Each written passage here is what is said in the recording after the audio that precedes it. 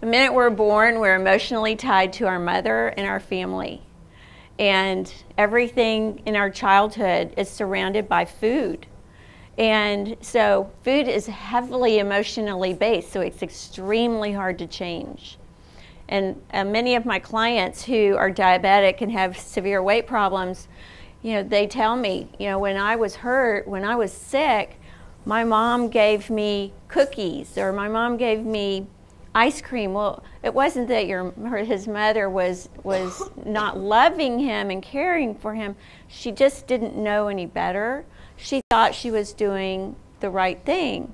She was comforting him, and maybe he had a sore throat, so ice cream. But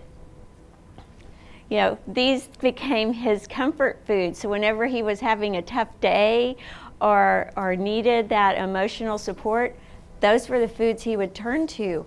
And it created this incredible problem through his life of having terrible weight problems and sugar problems.